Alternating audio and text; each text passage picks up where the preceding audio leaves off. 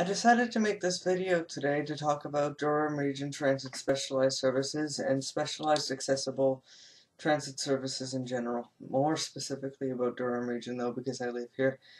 Um, Over the last 6 months, it has been very difficult for anybody to get a ride any fewer than 7 days in advance. If we're lucky enough, maybe 6 or 5 if we remember, but you're supposed to be able to book up to 7 days in advance with even same-day bookings available. Now, I could go on and talk about the Accessibility for Ontarians with Disabilities Act, but it's not even about that.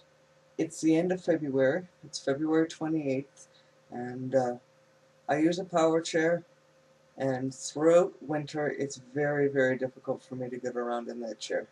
Throughout the warm months, I use the conventional transit system as much as possible, and I am fortunate enough to be able to get my power chair on all of these buses. But if somebody's driving a four-wheeled scooter or anything mobility aid that's larger, those are next to impossible to get on. But throughout the winter, with the snow pile up, I have gotten trapped.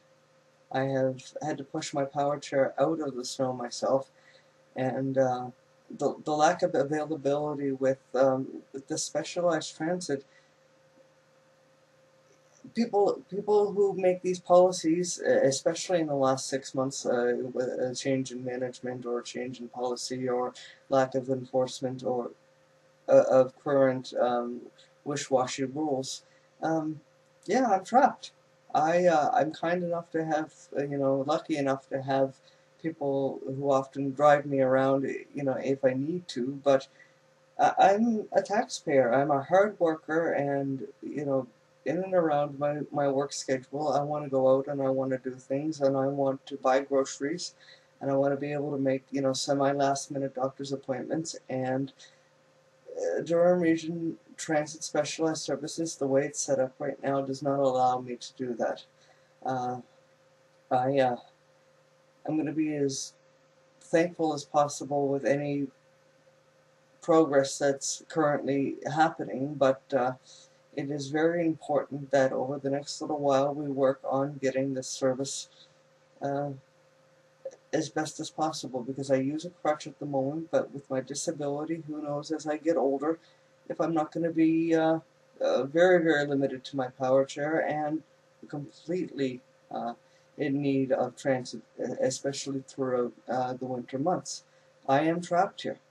And I would like to be able to raise some public awareness, and I'm calling on everybody who does use specialized transit in the Greater Toronto Area, if they are experiencing difficulty with the transit service, to be their own advocate, and for everybody else who doesn't use the transit service, to become more aware of how confining it is to not have access, within 7 days of when you want to go out somewhere. People who use the regular transit service, they can decide the morning that they want to go, and then they get on the train or the bus, and they go on their merry way. Like I said, I'm a taxpayer. I pay for a bus pass, and I want a better quality of life, and better access to transit will lead to a better quality of life and feeling less confined and less trapped, and not being worried about getting stuck in snowbanks with the power chair. Public awareness is my end goal here.